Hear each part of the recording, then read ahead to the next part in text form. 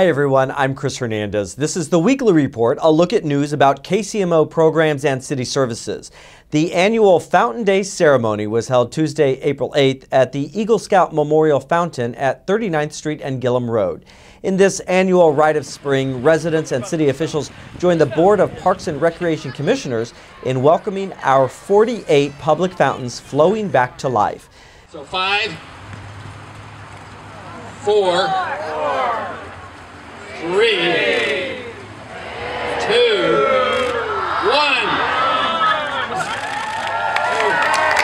It works. Check out our Twitter feed to see some of the pictures you've been taking of the fountains. A public meeting about Washington Square Park will be held Wednesday, April 16 at the World War I Museum at 100 West 26th Street. The 5-acre park at Pershing Road and Grand Boulevard is being redeveloped into a more active space. An open house from 5 to 7 p.m. is followed by a half-hour presentation by the design team. For more information, contact heather.runkle@kcmo.gov.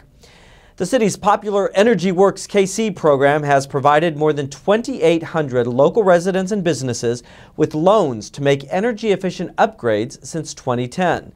While most of the program is now drawing to a close, the city is making an additional 175 loans available with the remaining funding.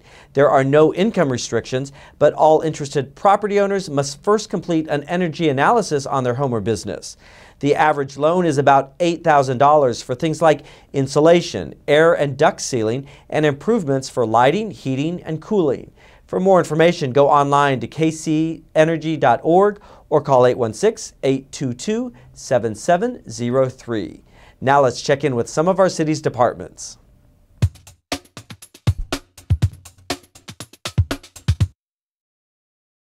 Hi, I'm Janet O'Hagan with Kansas City Convention and Entertainment Facilities, here to tell you about some upcoming events taking place at your Kansas City facilities.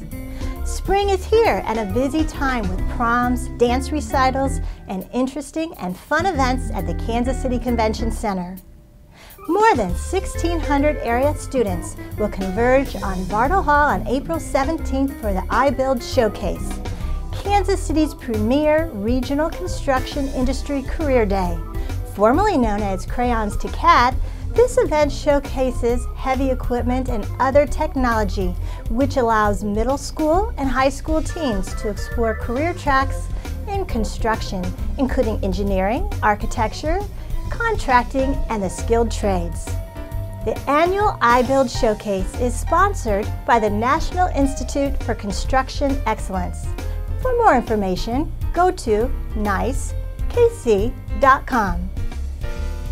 On Sunday, May 4th, check out the world's largest costume dog event at the annual Chihuahua Parade at Barney Ellis Plaza.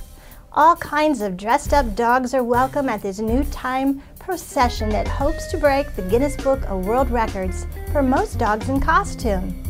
A $5 entry fee per dog goes to no-kill shelters in the Kansas City area. Each costume dog in the parade will receive a $12 dog toy. For more information, visit kcdogparade.com. Come to the Spectrum Fantastic Art Live 3 from May 9th through 11th in the Grand Ballroom at the Convention Center. This 3-day event promotes the fantasy genre within the visual arts and provides an annual showcase for contemporary artists.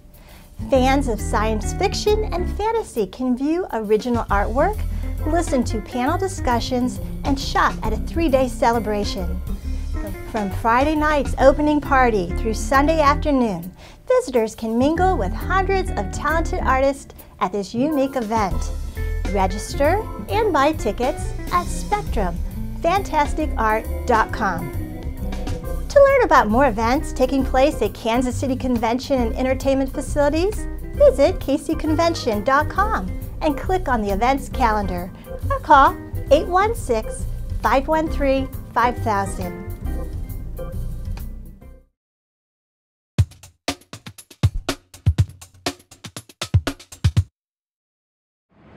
Hi, I'm Scott Hanover. I'm the Director of Tennis at the Plaza Tennis Center, part of Kansas City Parks and Recreation, and We want to tell you about all the great stuff we have planned for the 2014 season. At Plaza Tennis Center, we're Kansas City's largest municipal public tennis facility. We have 14 outdoor courts. They are all lit for evening play as well. We're open 7 days a week from March 1st to October 31st. We have memberships available for folks that like to play on a daily or at least frequent basis, but our programs and facilities, lessons, everything we offer are open to the public, and you can join us at any time for as long or as short a time as you'd like to play a little bit of tennis. We offer a lot of different tennis opportunities for kids 18 and under to play tennis. At the beginner skill level, we do a lot of the USTA's 10 and under tennis. We follow the red, orange, green, yellow pathway, so the kids get to use some tennis balls that are modified, that move a little bit easier for them to hit around the tennis court. We also play on shorter courts with the really young kids. We start as young as age 4, so we have a program for 4 to 6 year olds. We also have a program for beginners that are that age 7 to 10. When they get a little bit older, we have our competition 1, 2, 3 program, which is kids that have started to play tennis a little bit, can probably serve, hit the ball around a little bit, but they're trying to get more experience and getting ready to play those novice and open USTA tournaments that are around the city. And then we have our high-end Kansas City United Tennis Academy. Those are kids that are trying to prep for college tennis. They play national and 5 state area championship events, and we have a training academy here for them as well. We also have a lot of different programs for adults. We offer wheelchair tennis for folks that are needing that kind of lesson opportunity. We have lessons for beginners, advanced beginners, intermediates, and we're starting a new advanced level class of instruction in 2014. In addition, we have all kinds of social leagues, whether you're a beginner and need to be hitting kind of with the green dot, slower tennis ball.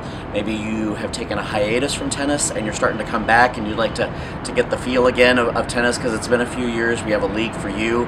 If you're a more intermediate level player, we have got a social opportunity for you as well. We also host a lot of USTA league matches and can help you find teams to get on. In addition, we are the hub for the co-ed World Team Tennis recreational leagues. We're one of the biggest cities in the country for playing World Team Tennis. That's 2 men and 2 women on the same team. In a 2-hour format, you play singles, doubles, and mixed against another team. It's super fun, very social and competitive, so it has all of the best aspects of tennis, and the teams love to hang out afterwards and socialize, and it's really a very good time. In addition, we offer a lot of tournament opportunities for folks. Whether you're a beginner, maybe you're playing that 10 and under tennis for the first time, we have some what are called rogie tournaments for kids that are 10 and under. We offer a number of novice or challenger level tournaments for kids that are just starting to play traditional USTA tennis format but need that experience. We also offer what are called Open or Grand Prix tournaments, and we offer these throughout the season. Our Plaza Junior Open, we have a May Futures tournament, so we have a lot of very special events for kids to play in as well. The adults don't miss out when it comes to tennis opportunities. We host the USTA National Husband and Wife Tennis Championships at the beginning of May each year, and it's a great chance to come and see some of the best couples in the country play championship level tennis. We are the hosts of the Kansas City Open. We host the USTA League playoffs.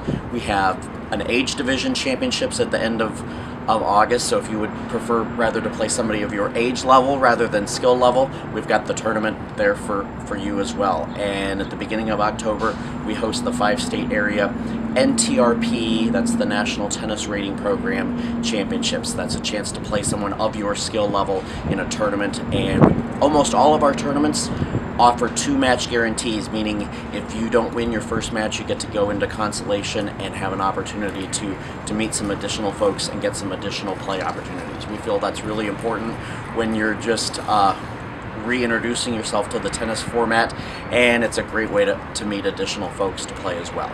So again, events, all ages, all skill levels. If you'd like more information about the Plaza Tennis Center, there's plenty of ways to reach us. You can follow us on Twitter. Plaza Tennis Center CTR is our name. You can find us on Facebook very easily and like us, and we're updating our page every day with new opportunities there. You can simply call us at 816-784 5100, and myself as the Director of Tennis or any of our Pro Shop assistants will be glad to speak with you about what kind of opportunities we have to play tennis here. In addition, if you are a computer friendly, you're welcome to email us at plazatennis@gmail.com, and we always try to respond to you within 24 hours so that you can get the information just as soon as possible. We really look forward to seeing everybody out on the courts this season in 2014, and thanks so much for taking the time to talk to us. Have a great day. A prescription discount card that may help you save money on both brand name and generic drugs is available for all city residents.